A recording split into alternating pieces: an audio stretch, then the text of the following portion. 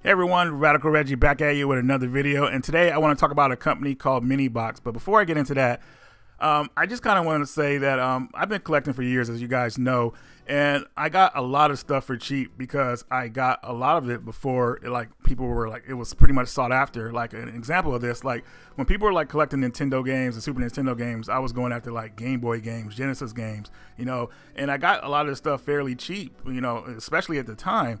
And nowadays, people want to kind of replicate like what I got in my collection, but it's very expensive now.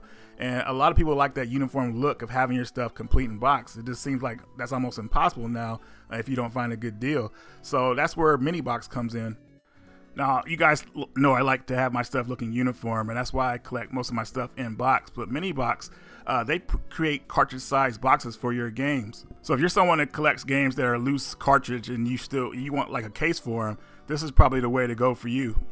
Now remember what I said, these are cartridge-sized boxes, so they're going to be the same size as the cartridge. They fit nice and snug, and they really look awesome on the shelf. I was very impressed with this. Now, as you guys can see, there's a lot of choices of cases you can get for certain systems, but I want to show you guys pretty much what I got, and I want to show you how it looks when you put a game inside. So let's take a look at that real fast.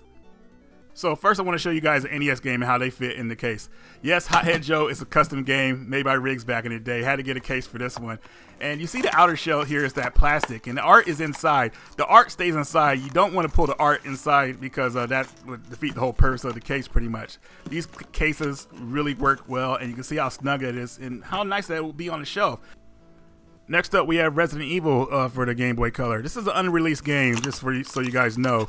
And you guys can see how nice and snug this game fits inside. I love that. And one of the things about these cases is that, you see information about the game on the back, just like you would a regular box. So I love that. And I mean, that's easier to look at than some loose cartridge. Now we take a look at the infamous Game Gear. The Game Gear games, you can see how the box looks and how the game goes inside. I just like how this stuff is going to look on my shelf now. Loose carts, I've actually lost a couple because, it's hard to keep them uniform, at least for me. So these boxes are a blessing in disguise. And now I'm pretty sure you guys want to see the Super Nintendo, how those games look in box. So pretty much here is my Castlevania Dracula X, and you can see how nice and snug this fits inside the box.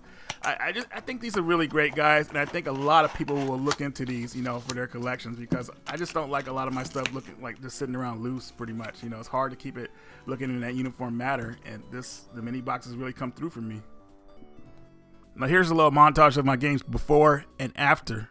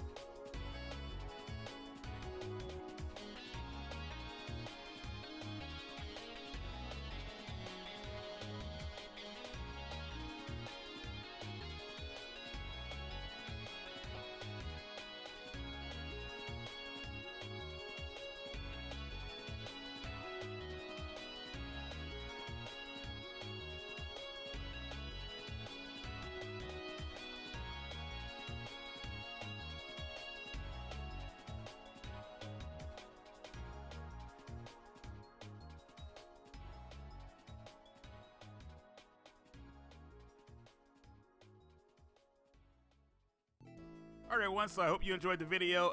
Definitely check out MiniBox. They really got some good stuff going here, especially if you want your collection looking uniform.